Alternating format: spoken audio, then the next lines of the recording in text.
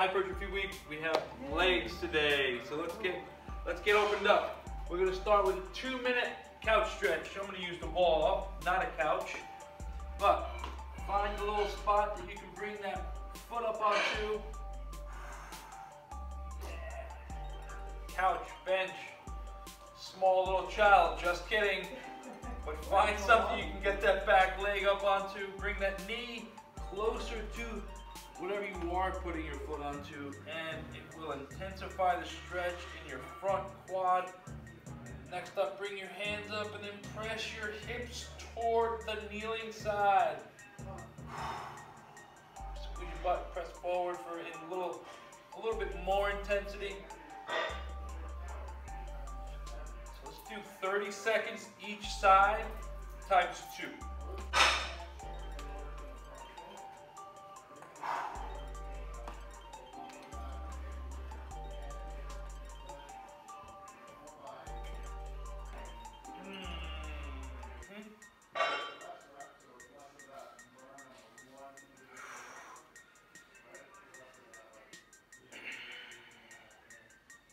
All right, guys, next up, we're gonna do 1 minute worth of wipers.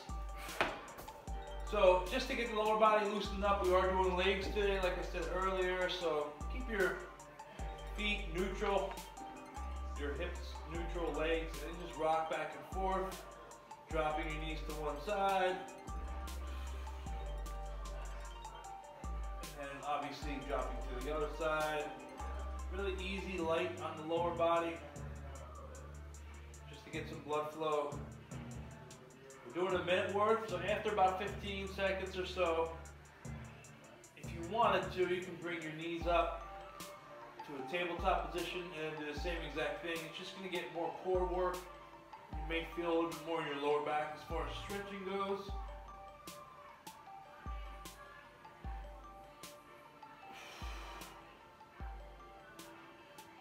There's actually part of like a walking and biking trail up there too. Is there? Yeah, it's closer. It goes through the hills and it crosses over 202 like onto like Burt Mills Road in that area. Warm up for the legs. Today is going to be 10 rounds. Should take you about, it's definitely an increase in volume, and it's all 3 exercises are built to kind of get not only the muscles that you're going to be working later on warmed up, but also tire them out a little bit. Okay. Something called a pre-exhaust. So we're going to tire the muscles out, and then we're going to work them later. So we're really getting extra work on certain muscle groups, I should say. So 10 rounds, 15-minute time cap, 3 exercises. You'll have plenty of time if you just create a nice pace for yourself. Don't rush, it's not Econ week. First exercise, walk out, fold over at your waist, walk yourself out to a high plank position, and then walk yourself back. Try to keep your hips back and your legs straight, and just fold up. Try to get that hamstring stretch. Okay, next up is knee ups. Get the hip flexors and core fired up. I'm going to suggest grabbing 2 kettlebells, of course, if you have them, and then keeping the shoulder blades back, holding a nice, good, strong posture, and then doing knee ups in this position. Really planting that foot in the ground. Whoa! You see, if you're not concentrating, you will kind of lose your balance. But plant that one foot down, press into the floor, and try to lift the opposite one up as far as you can, preferably parallel to the floor. Doing 5 each. And third, glute bridge. Get those glutes fired up. So you're taking a supine position here. Tuck that butt underneath. Make sure that lower back is flat on the floor. And then press your hands into the floor. Make sure you squeeze the glutes up as high as you can possibly go. We're doing 7 of those. Okay, 10 rounds. Should take you no more than 15 minutes. That's going to be your cap. Work period. We're going to do a little supersets. Okay, so the first block of the work period is going to be 4 sets. So back and forth, 4 times with a blend of higher reps with lighter weights. Okay. That's going to be your superset kind of concept, and that should be your mentality with the first half of it. Your 2 exercises, your first superset. First up is step up. So one foot on the box or bench, whatever you got. Press up, shift over, I should say, other foot. Still keeping that good strong posture. Pressing through the center of your foot and trying not to let your heel come up over the box. Okay, that's the main ingredients with that. We're doing 7 each. So lighter weights, if you can grab a set of lighter weights, awesome. If you just use your body weight, fine, not a big deal.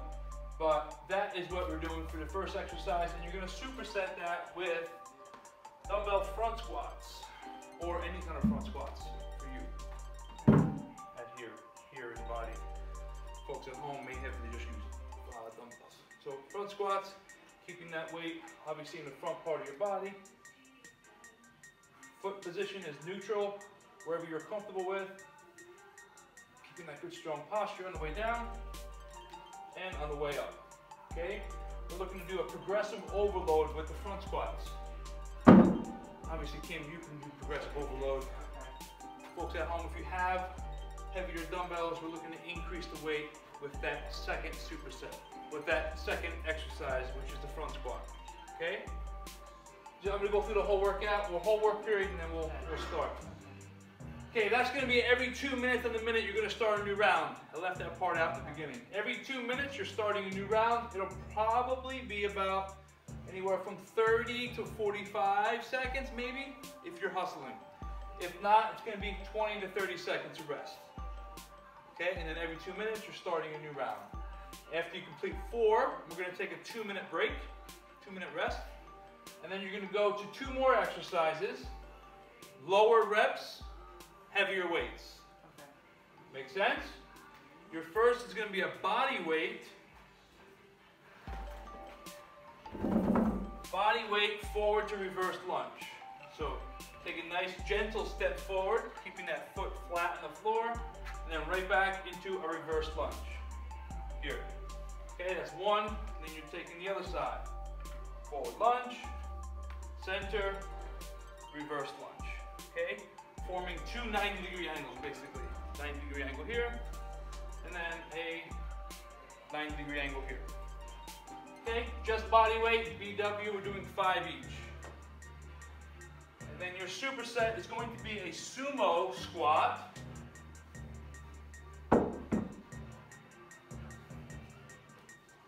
Sumo means obviously exaggerated stance, rotate your hips out. Keep your knees in line with your ankles on the way down. You can hold kettlebell here. It's going to be a heavier weight though, keep that in mind. And we're doing a time under tension. So it's going to be 1, 2, 3, 4, 1, 2, 3, 4. So about 3 to 4 seconds on the way down, and then 3 to 4 seconds on the way up.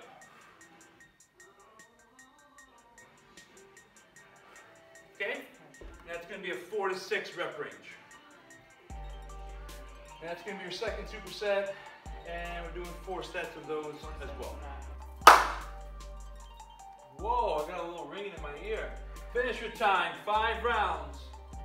Ascending time of work with an ascending rest period as well. So, it's going to be 5 rounds. I'll keep track of the time. You just need to keep track of your rounds and where you left off. Let me explain. So it's going to be as many rounds as possible, so you're fighting for as many rounds as possible within those 5 rounds. Every round starts with 20 seconds of wall sits, and then it moves into 15 each mountain climbers. So your first round is going to be 30 seconds worth of work with 15 seconds of rest. Every round after that, we're going to add 30 minutes of work, and we're going to add 15 minutes of rest. 15 seconds. Sorry, 15 seconds. Good call. I didn't even hear myself say that. So, wall sit, easy breezy. Get those quads fired up a little bit more. It's going to be a nice spicy one for the leg day finisher. But make sure that lower back stays flat against the wall. When you're hanging out, ankles are directly under your knees. 30 seconds at a clip, or 20 seconds at a clip. Sorry, this is your position. Right? Work on your posture as well. Open up your shoulders. Then you're going right into 15 each mountain climbers. Try to keep that core nice and tight. Press your hands into the floor and keep that upper back rounded. That's your finisher. It's gonna be 10 minutes worth of work.